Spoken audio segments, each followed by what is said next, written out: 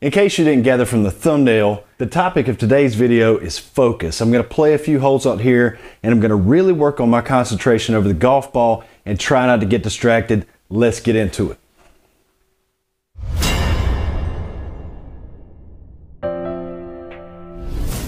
Hey everybody, and welcome back to Golf Test Dummy, the channel where I use my game to try and help your game. Today's video is not going to be about technique. It's not going to be about any kind of swing changes. It's not going to be about mechanics at all. It's going to be about focus, and we're going to try and put it to some real world context here. And I want to see where I get lost. I want to take some mental notes here, and maybe this is something some of you guys out there need to work on as well. You start wondering, what happened to my golf game? Where did it go when I got on course? All of a sudden the wheels came off, and I think some of that can come down to our focus.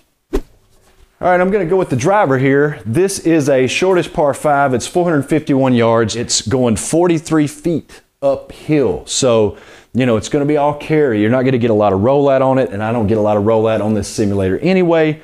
But I'm going to tee up a driver here. I've got it aimed down the middle, probably around 250 yards. Let's see what we get here.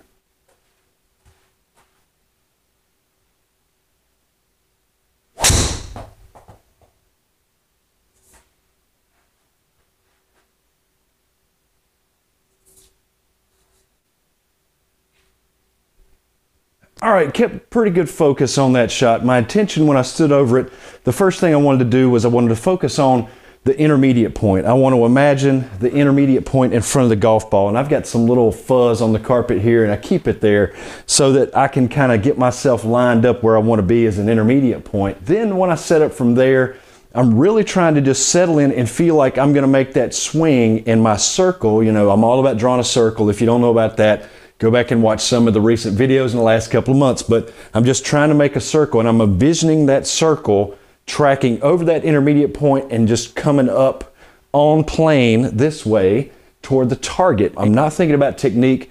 I just want to feel relaxed. I want to really feel like I'm setting the club on that plane on the backswing and then bringing it around on plane in front of me and follow through onto to the target. I've got 210. I'm going to hit a 5-iron here, 22 feet up the hill. I'm really going to have to focus on getting this into the bottleneck of that green. Good solid contact, not too much effort.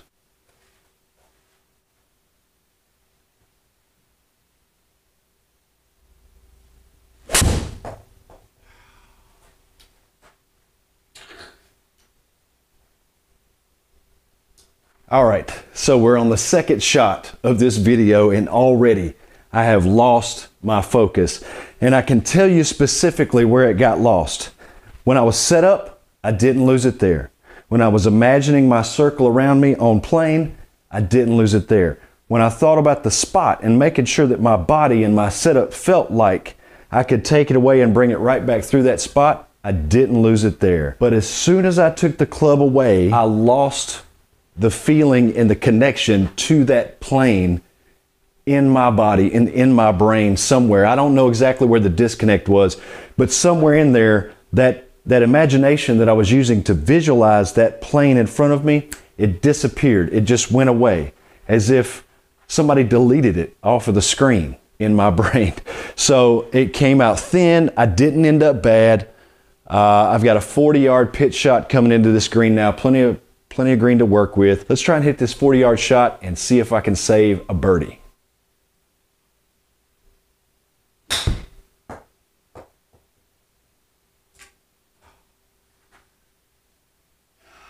Now, the truth of the matter is that I didn't lose my focus on that shot. I felt like I focused pretty good. I had a pretty good feel for the shot. But what's tough on this game is when you're trying to learn those actual numbers, 40.2 yards. I want to fly at 36 yards, whatever it is. And then you're dealing with the elevation. Sometimes they can come up a little short or a little bit long of where you wanted them to go. And then occasionally with some partial shots on the simulator, it can actually kick it a little bit left or a little bit right of what you were trying to do. The other thing that really kind of sucks about the simulator is that now I'm on the fringe. I would definitely putt this. The problem with these small chip shots on the simulator is if it's too small, it won't register. You have to get it up in the air enough and almost go to that screen before it hits the ground, and sometimes that can be too much. Let's see if I can feather this one in just so. Ah, that's way too much. Calm down. No, no, no, no. Turned out good. Stay, stay, stay. All right, I left it 3'6" from the hole. That should be good enough to save a par on this par 5, but a short par 5, I should be capable of a birdie on that hole. Next up, we've got a pretty fair par 4. Now, this is a 350-yard par 4. Again, it goes almost 50 feet up the hill. We're kind of getting some uphill. No assistance with your drives here. I think I've got the marker put at it about 240 yards down the middle of the fairway. This is going to be a pretty stock drive.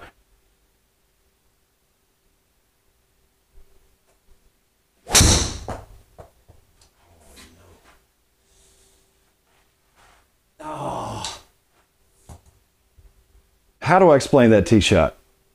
I don't feel like I lost focus. Something went wrong with my balance in that swing. At least I know what happened, okay? I still made a manageable shot out of it. It was a really short drive. It was off to the left. It came out low. It was not a superb shot, but I've got 134 yards going 28 feet or 25 feet up the hill on this next one. Should just be a little baby 9-iron up there. Really, I just lost my balance with that shot. That had nothing to do with focus. Let's dial this one in. I want to stick this one tight. I've got a really good opportunity here. I want to put it within 10 feet and make a birdie.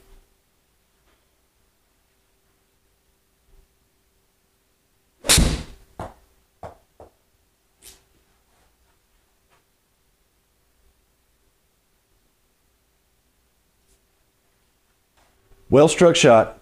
Just as I drew it up, it ended up 13 feet and a half or something like that away. So not quite inside that 10-foot range, but it gave me a 2-putt. That's the par 4 on that hole. Par on the first hole was a par 5, made par on that hole, so it's 2 pars.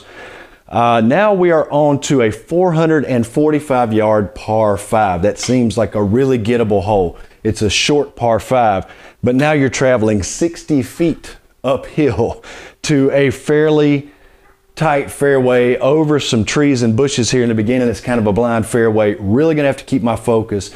Don't get too aggressive. I really do not have to knock the crap out of this golf ball. I just need to get it out there in the fairway to have a really decent shot at being on this green in 2.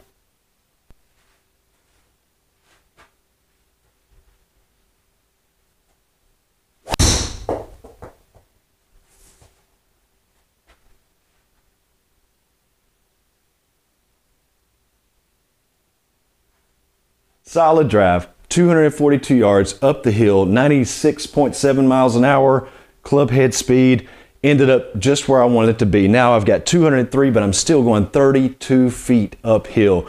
There's not going to be much roll out of this one. That being said, this is not quite enough distance for my hybrid to come down to. If I hit the hybrid, I run a real risk of going off of the back of this green, and the pin is in the front. I'm going to hit a 5-iron. And I'm going to try and put a little baby draw on it and just hope I get enough carry and roll out of it.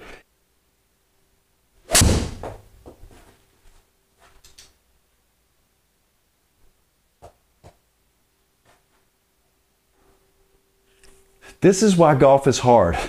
If you think that simulators are really easy, it's not. It's just like real golf in the sense that you still have to stay in your zone, in your mind. Now I've got 36.5 yards left out of the rough from behind a bunker to a pretty tight pin. Now I really have to execute. I've got to perform to get close and maybe save a birdie on this par 5.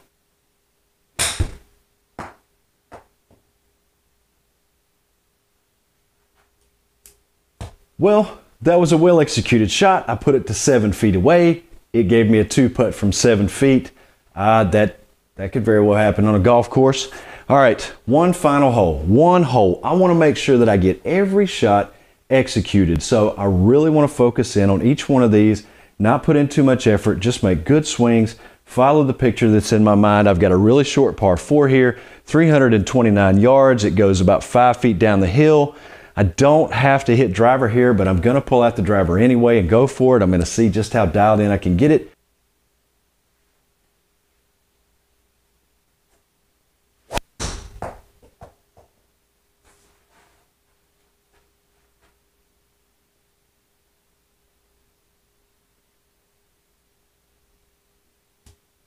Well struck drive, 77.5 yards left into this flag, about 6 feet up the hill. I've got a little green to work with. Left is dead, right is the miss. Don't want to be too deep. Let's get into the 54-degree wedge. Put maybe a half, maybe a 5/8 swing on it. Get in for birdie.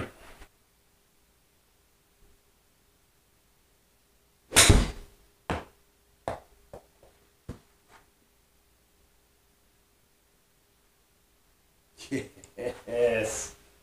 That's birdie to finish it out. So what am I getting at with this video? What am I trying to do? I just came out here and played a few holes in the simulator for you, right? I'm just trying to hit some shots. Here's what I'm driving at. On the golf course, it's not like practice. With practice, if you get on the range, everybody knows that if you hit a ball bad, you just pull up another ball and you keep swinging till you hit a good one. But on the golf course, you get one shot to get it right. Unless, you start dumping them into the woods and then you got to take a whole bunch of drops. And then you might be able to take that tee shot as many times as you want. But if you're trying to play decent golf and have a decent score, you get one shot, one chance to get it right. So in the past, I had been working on trying to get my mechanics correct because I thought that it was mechanical failure. And to be fair, I had one shot out here, or maybe two, that was a mechanical failure. Was the mechanical failure the root cause of it? Was it what started the whole thing to collapsing? No, not necessarily.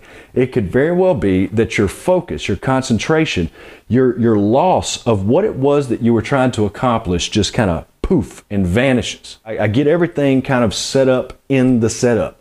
I get, the club face orientation. I get the direction with the intermediate target, my grip, my stance. Everything is done at the setup. So once I start to hit a shot and it's time to pull the trigger, all I'm trying to really do is focus on making that circle, imagining the image of that circle in my mind, where it goes, and follow and trace that circle with the golf club and hopefully impact the correct spot on the golf ball.